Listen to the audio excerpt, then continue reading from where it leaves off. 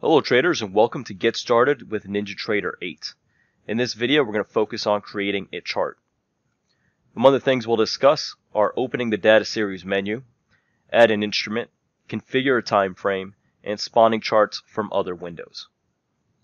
As a reminder, trading does carry significant risk, and all information in this video is provided for educational purposes only. It does not offer or recommendation to trade futures, stocks, options, or Forex. So the first thing that you want to go ahead and do is go to your control panel and click on New.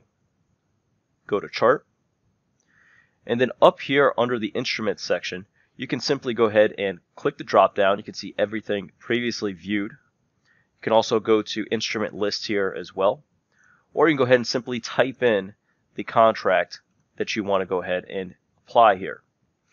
Another thing that you can go ahead and do is go to the magnifying glass, and let's say you want to go ahead and put it in the ES contract. You can go ahead and put in ES or type in E-mini. It'll bring up all the E-mini contracts, and you can go ahead and pick whichever contract that you like. Similarly, if you don't know the contract for, let's say, silver, you can go ahead and just type in silver and find the SI contract here and load that in. For our purposes here, we're going to go ahead and load the ES contract here. And then we're going to go ahead and go over to the properties and the data series window. Now this will provide you different settings for your time frame.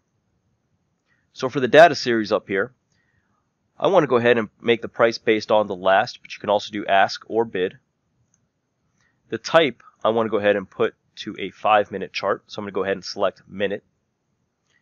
For value, I'm going to go ahead and select 5. So this is going to go ahead and give me a 5-minute chart based on the last price. Under time frame here, you can do load data based on days or bars. Most popular one is days. I want to see 300 days of data. This is the most current date. And then you can go ahead and select instrument settings for trading hours. Go ahead and hit OK. And the chart will go ahead and populate here.